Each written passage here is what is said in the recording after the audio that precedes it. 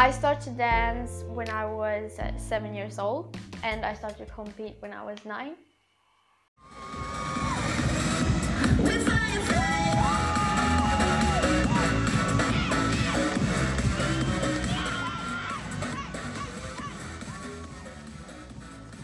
I train about 5 to 6 days a week, depending on how the weekend looks like, if it's competition or not. But I train ballet, contemporary, jazz, disco dance and acrobatics, and I train these different styles because I feel it's good to do something else besides just disco dance, and I also compete in contemporary, and I like to do everything because it helps me with the disco dance as well.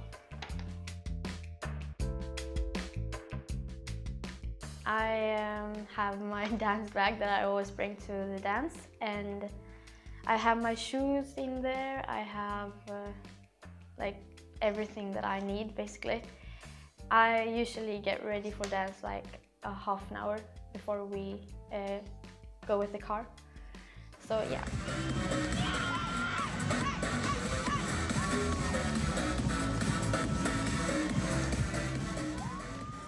I would say both.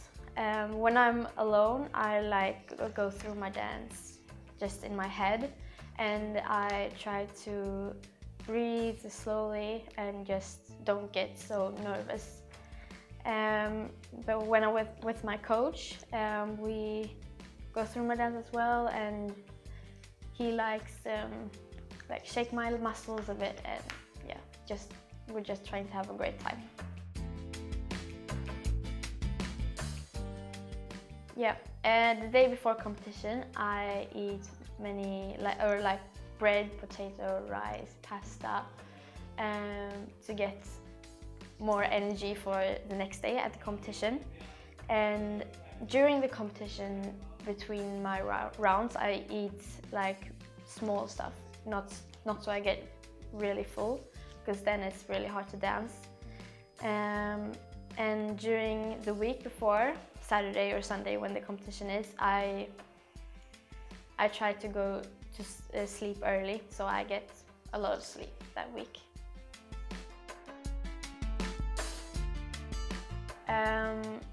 Important for me is that I feel comfortable in it, that I feel like that I look good and not so that I look bad.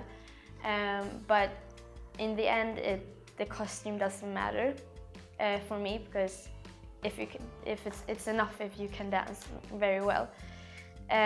But yeah, I like to look good, and as I feel comfortable, it feels good.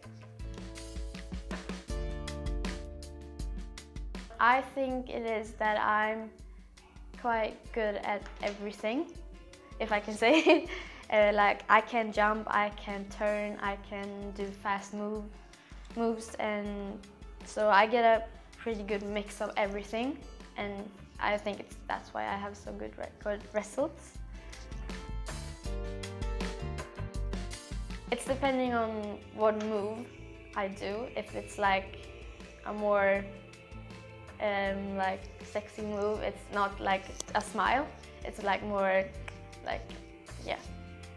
So it depends on what move I'm doing, so yeah.